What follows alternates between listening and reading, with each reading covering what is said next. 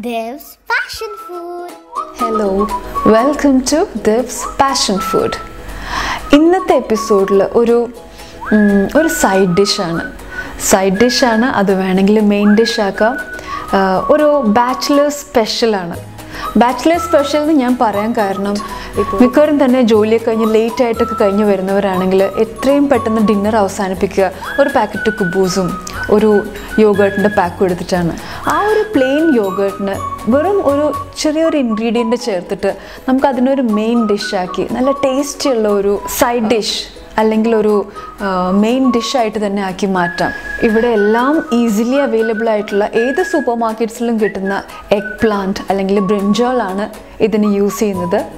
വാങ്ങി വെച്ചാലും വളരെയധികം ദിവസം കേടുകൂടാതെ നിൽക്കുന്ന ഒരു വെജിറ്റബിളാണ്. സോ ഈ വർക്ക് ചെയ്യുന്നവർക്കൊക്കെ വാങ്ങി വെക്കുകയാണെങ്കിൽ പെട്ടെന്ന് ജോലി കഴിഞ്ഞ് ലേറ്റ് ആയിട്ടൊക്കെ വരുമ്പോൾ ഒരു പാക്കറ്റ് തൈരോ അല്ലെങ്കിൽ യോഗേർട്ടൊക്കെ ഉണ്ടെങ്കിൽ ഈ എഗ് പ്ലാന്റ് കൂടെ ചേർത്ത് പെട്ടെന്ന് തന്നെ ഒരു ടേസ്റ്റി ആയിട്ടുള്ളൊരു ഡിഷ്. ഞാനിത് മെയിനായിട്ട് ഒരു ഡിന്നർ ഗ്യാദറിംഗ് ഒക്കെ വരുമ്പോൾ ഒരു സൈഡ് ഡിഷായിട്ട്, അതായത് ഒരു വെറൈറ്റി സൈഡ് ഡിഷ്. നമ്മൾ യൂഷ്വലി വെക്കുന്ന യോഗേർട്ട്, സവാള, ടൊമാറ്റോ അങ്ങനെയൊക്കെ അല്ലാതെ ഒരു കുക്കുംബർ റൈത്തയൊക്കെ അതിന് പകരമായിട്ട് ഒരു ഡിഫറെൻറ്റ് സൈഡ് ഡിഷായിട്ടൊക്കെയാണ് ഞാൻ വെക്കാറ്. കാരണം ഇത് പുലാവിൻ്റെ കൂടെയും ബിരിയാണിയുടെ കൂടെയൊക്കെ നല്ലൊരു കോമ്പിനേഷനാണ്. ബ്രിഞ്ചോൾ അധികം പേർക്കൊന്നും ഇഷ്ടമുള്ള സാധനമല്ല, എനിക്കും അത്ര ഇഷ്ടമൊന്നുമല്ല. പക്ഷേ ഇത് ഞാൻ വളരെ എൻജോയ് ചെയ്ത് കഴിക്കാറുണ്ട്. ഇതിന് വലിയ ഇൻട്രൊഡക്ഷൻ ഒന്നും പറയാനില്ല, ലോങ് ഡിസ്ക്രിപ്ഷൻസ് ഒന്നുമില്ല. നമുക്ക് എത്രയും പെട്ടെന്ന് തയ്യാറാക്കാം നമ്മുടെ egg plant raita, that is ബേങ്കൻ raita. Ingredients as such ആയിട്ട് മെയിൻ ഇൻഗ്രീഡിയൻസ് ഇത്രയുമാണുള്ളത്. പക്ഷെ അതിൻ്റെ കൂടെ കുറച്ച് മസാല വരുന്നുണ്ട്. അത് ഞാൻ മാരിനേറ്റ് ചെയ്യുമ്പോൾ കാണിച്ചു തരാം. അല്ലാതെയുള്ള ബേസ് ഇൻഗ്രീഡിയൻസ് ഇത്രയേ ഉള്ളൂ. ഓക്കെ, ആദ്യം നമുക്ക് ഈ ഒരു എഗ് പ്ലാന്റ് അല്ലെങ്കിൽ വഴുതനങ്ങ അത് നമ്മൾക്കൊന്ന് ക്ലീൻ ചെയ്ത് നേരെ ചെറിയ ലോങ് സ്ലൈസസ് ആയിട്ടൊന്ന് മുറിച്ചെടുക്കണം. ഇപ്പോൾ എഗ് പ്ലാന്റ് തന്നെ പല ടൈപ്പിലുള്ള വലിയ എഗ് പ്ലാന്റ് ഉണ്ടെങ്കിൽ അത് യൂസ് ചെയ്യാം. ഈ ടൈപ്പ് ചെറുത് കിട്ടുവാണെങ്കിൽ അത് യൂസ് ചെയ്യാം.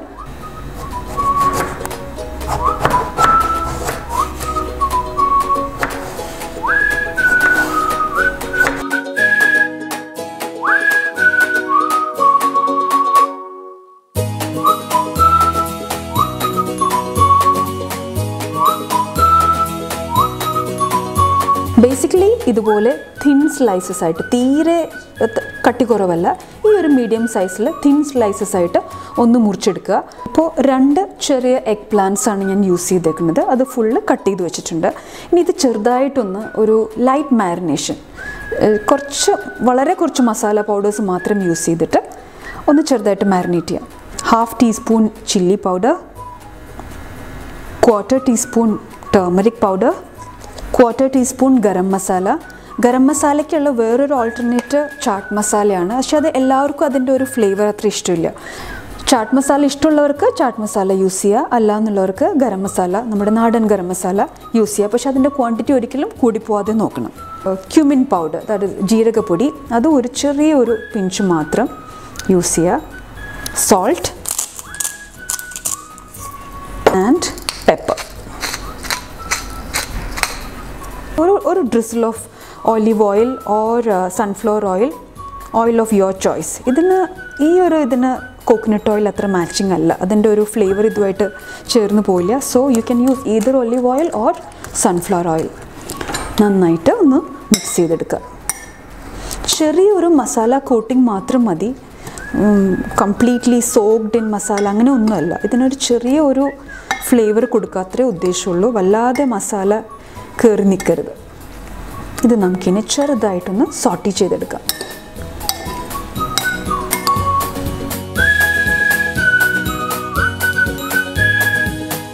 ഓയിൽ നല്ല ചൂടായിട്ടുണ്ട്.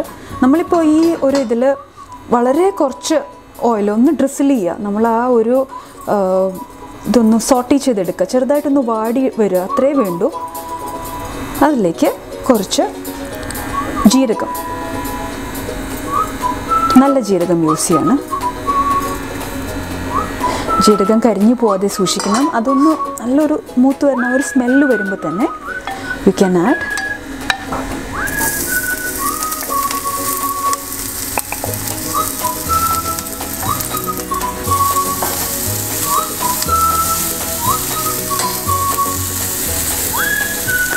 നേരത്തെ പറഞ്ഞതുപോലെ എഗ് പ്ലാന്റും നമ്മൾ യൂസ് ചെയ്ത് അതെല്ലാം ഒന്ന് ചെറുതായിട്ടൊന്ന് വാടിക്കിട്ടുക, അത്രയും വേണ്ടൂ. കംപ്ലീറ്റ്ലി കുക്ക്ഡായി ഭയങ്കര കുഴഞ്ഞു പോരുത്, എന്നാൽ ആവശ്യത്തിന് കുക്കായിട്ടുണ്ടാവണം. ആ ഒരു പാകത്തിലേക്ക് റോസ്റ്റ് ചെയ്തെടുക്കാം.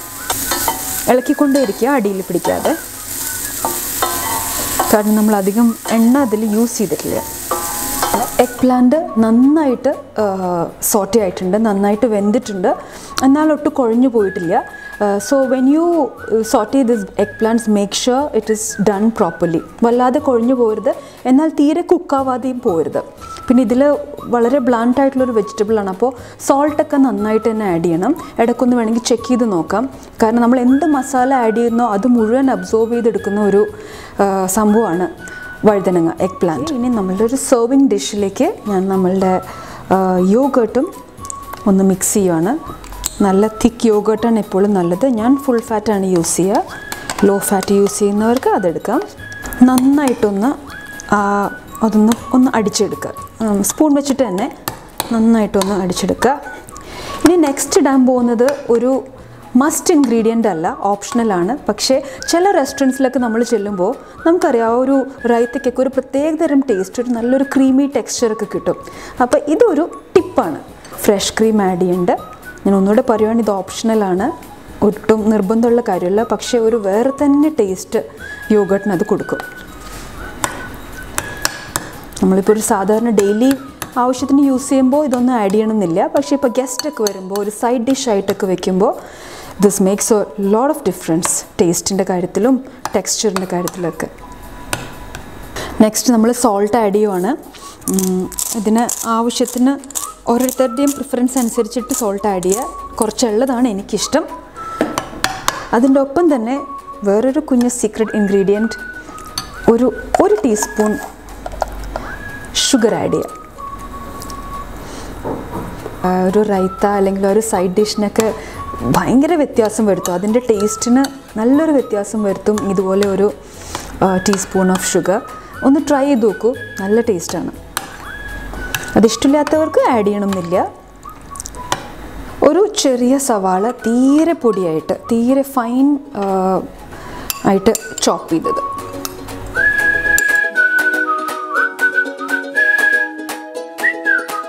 ചെറിയ ഒരു ഗ്രീൻ ചില്ലി തീരെ പൊടിയായിട്ട് അരിഞ്ഞത്. ഓപ്ഷണലാണ്, കുറച്ചൊരു സ്പൈസിനെസ് ഇഷ്ടമുള്ളവർക്ക് ആഡ് ചെയ്യാം, അല്ലാത്തവർക്ക് ഒഴിവാക്കാം.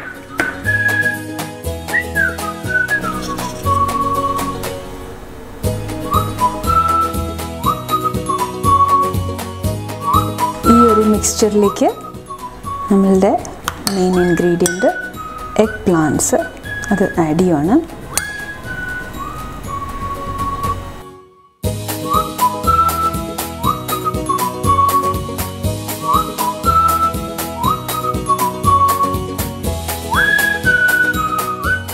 നമ്മളുടെ സൈഡ് ഡിഷ് ഓൾമോസ്റ്റ് റെഡിയാണ്. ഇനി നമുക്കൊന്ന് ഗാർണിഷ് ചെയ്യാം. ഗാർണിഷ് ചെയ്യാനായിട്ട് ഞാനിപ്പോൾ വാൾനട്ട്സ് യൂസ് ചെയ്തിട്ടുണ്ട്. വാൾനട്ട്സ് അത് മസ്റ്റല്ല, പക്ഷേ നല്ല ടേസ്റ്റാണ് ഇട്ടാൽ. അതിന് മറ്റൊരു ഓൾട്ടർനേറ്റീവ് ഉള്ളത് ബൂന്തിയാണ്. ബൂന്തി ഇപ്പോൾ ഞാൻ യൂസ് ചെയ്യുന്നില്ല, അതിന് പകരം വാൾനട്ട് തന്നെ എടുക്കുകയാണ്. Next is pomegranate. പോമഗ്രനേറ്റും കാണാനും നല്ലതാണ്, അതുപോലെ തന്നെ ഈ ഒരു കോമ്പിനേഷൻ്റെ കൂടെ നന്നായിട്ട് ജെല്ലി ചെയ്ത് പോകുന്ന ഒരു ടോപ്പിംഗ് ആണ്. കഴിക്കുമ്പോഴൊക്കെ നിങ്ങൾക്കത് മനസ്സിലാവും, നല്ല ടേസ്റ്റാണ്. പറ്റുമെങ്കിൽ പോമഗ്രനേറ്റ് യൂസ് ചെയ്യാൻ നോക്കുക, അല്ലാന്നുണ്ടെങ്കിൽ അത് ഒഴിവാക്കാം, നോ പ്രോബ്ലം. ആൻഡ് ഫൈനലി കുറച്ച് മല്ലിയില വെച്ചിട്ട് നമ്മളുടെ ഫൈനൽ ഗാർണിഷിങ്. മല്ലിയിലയും ഈ ഒരു കോമ്പിനേഷൻ്റെ കൂടെ നന്നായിട്ട് പോവും. And final seasoning with the pepper, ചെറുതായിട്ട് വളരെ കുറച്ച് crushed pepper. Chaat masala use ചെയ്യുന്നുണ്ടെങ്കിൽ ഇപ്പോൾ ഒരു 1/2 ടീസ്പൂൺ ചാട്ട് മസാല ഒന്ന് ഇതുപോലെ ഒന്ന് സ്പ്രിങ്കിൾ ചെയ്യാം.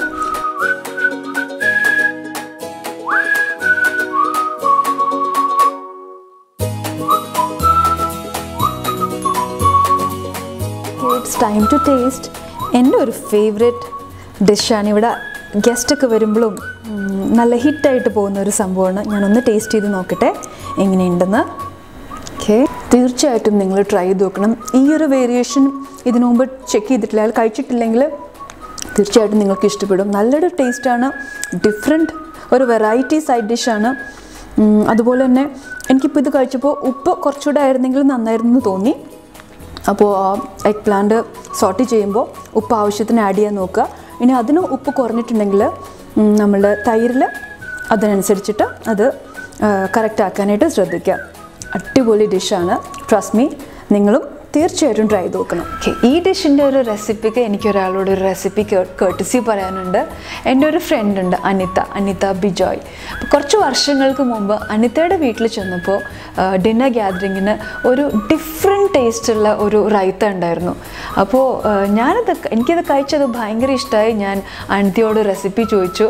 ആ റെസിപ്പി വീട്ടിൽ വന്ന് ഞാൻ ട്രൈ ചെയ്തു. അതിൽ കുറച്ച് വേരിയേഷൻസൊക്കെ വരുത്തിയിട്ടാണ് ഇതുണ്ടാക്കിയേക്കുന്നത്. So thank you Anitha. എനിക്ക് അറിഞ്ഞൂടാ അനിത അത് ഓർക്കുന്നുണ്ടോയെന്ന് തന്നെ, പക്ഷേ എനിക്കത് ഭയങ്കര ഇഷ്ടപ്പെട്ടു.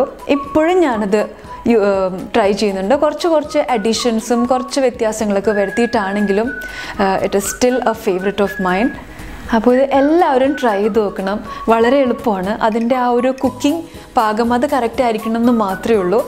നല്ലോണം കുക്ക്ഡ് ആയിരിക്കണം, എന്നാൽ കുഴഞ്ഞു പോകരുത്. അത്രയേ ഉള്ളൂ ഇതിൻ്റെ ഒരു ശ്രദ്ധിക്കേണ്ട ഒരു കാര്യം എന്ന് പറയാൻ. തീർച്ചയായിട്ടും ട്രൈ ചെയ്യണം. ഇത് ആർക്ക് വേണമെങ്കിലും എപ്പോൾ വേണമെങ്കിലും ഉണ്ടാക്കാം. ഇതുപോലത്തെ കുറേ ഈസി റെസിപ്പീസിൻ്റെ റിക്വസ്റ്റ് വന്നുകൊണ്ടിരിക്കുകയാണ്. അതുകൊണ്ടാണ് ഇതുപോലത്തെ റെസിപ്പീസ് പിന്നെയും കാണിക്കുന്നത്. ആൻഡ് നല്ല റെസ്പോൺസ് കിട്ടുന്നുണ്ട്. അതിൽ വളരെ ഹാപ്പിയാണ്. വളരെയധികം പേര് അത് ഉണ്ടാക്കിയിട്ട് ഡീറ്റെയിൽഡ് എക്സ്പ്ലനേഷൻസ് അത് നന്നായിട്ട് ഹെൽപ്പ് ചെയ്യണമെന്ന് പറയുന്നു. അപ്പോൾ അതെനിക്ക് ആ ഒരു റിവ്യൂ എനിക്ക് വളരെ പ്രഷ്യസ് ആണ്. So keep watching Divs Passion Food until we meet in the next episode. This is Divya signing off from Divs Passion Food. God bless. Divs Passion Food.